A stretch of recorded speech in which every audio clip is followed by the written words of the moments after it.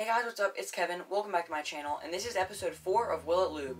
So in this video, I'm going to be putting mayonnaise in a 3x3 to see if it will lube or how it will affect its overall performance. Now this was a requested substance, and I'm really excited to try it, so without further ado, let's just get right into this video. Now before I start, I'm going to be doing a quick overview of this cube so you understand what it is like before I apply the lube. So for those of you who don't know, this is the Cyclone FeiWu 3x3. It is very loud and clacky turning, and it is just a very blocky puzzle. It is really unpleasant to turn, and my cube is pretty slow from the other lubes I put in, even after I cleaned it out. Its corner cutting is really bad, it barely does over a piece, and it's just a really bad cube in general. Now we will move on to the initial average of 5 before applying the lube, so that way I can compare my times to what I get at the end with the lube in the cube.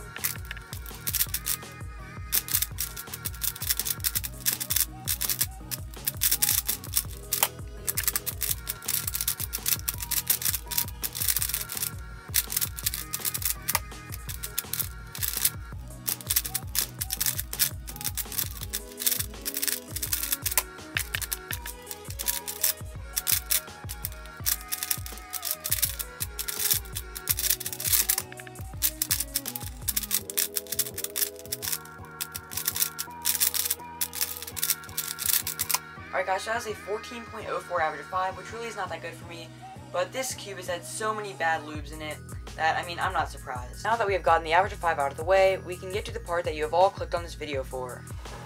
The mayonnaise. Alright, let's just get these out and out of the way. Alright, and what do you say? We put this stuff in the cube. Alright, here goes nothing. I think that's enough. Alright, let's just get that in there.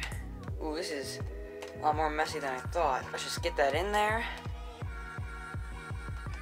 Ooh, that's a lot more messy than I thought. Okay. Well, I think that's enough. That is really gross.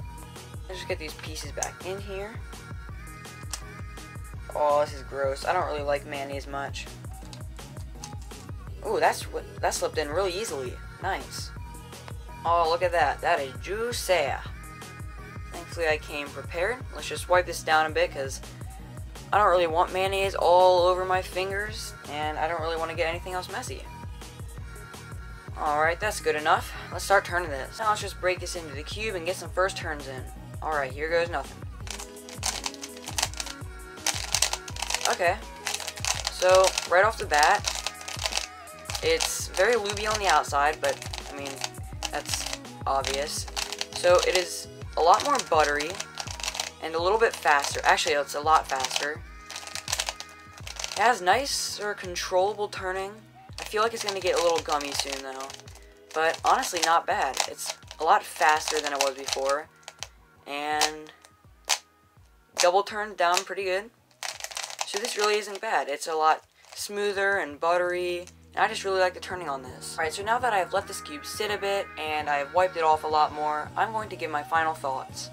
So starting off with the outside of the cube, it is a lot slipperier than it was before. It is very over-lubed. And now onto the turning.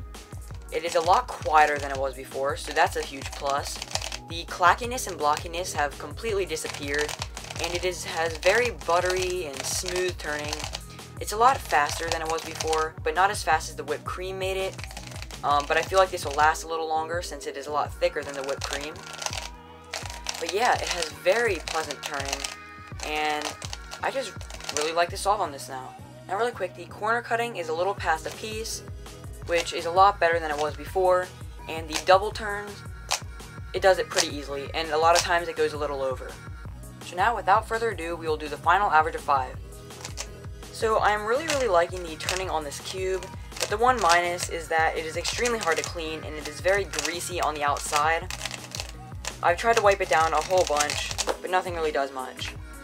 The turning is still very buttery and smooth, and it is just a very pleasant cube to turn. Well, besides the greasiness that is. The cube is a lot quieter than it was before, and to be honest, the speed is lasting a lot longer from the mayonnaise than it did from the whipped cream. And this is probably due to the fact that whipped cream is a lot thinner and melts a lot faster than mayonnaise. And honestly, the smell isn't even that bad. I actually kind of like it. but still the greasiness on the outside of the cube just makes it so hard to grip and control the cube, and that's just the one minus. So this is my last solve, and the cube still hasn't gotten gummy yet like I predicted. It's just really amazing to turn and super satisfying.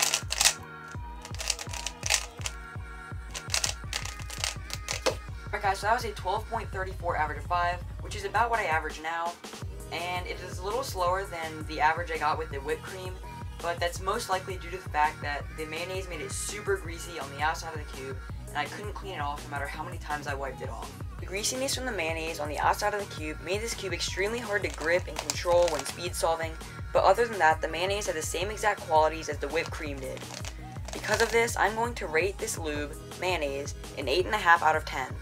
This still is a really great score, but I just wanted to note that if the mayonnaise did not make the cube so slippery as it did, I would give it a 9, which is the same score as the whipped cream. So I definitely recommend cubicle mayo for those of you who want your cube to be extremely fast, smooth, buttery, and very quiet, and also be extremely greasy on the outside. Anyways guys, that's gonna have to be all for this video. If you liked the video, make sure to hit the like button and subscribe to my channel, as well as turn on all notifications so you don't miss out on any cool new videos on my channel in the future. Make sure to share this video with everyone you know, and comment down below what other substance I should use to destroy my cube in the next episode of Will It Lube. Anyways guys, thanks so much for watching, and as always, I'll see you all next time. Bye.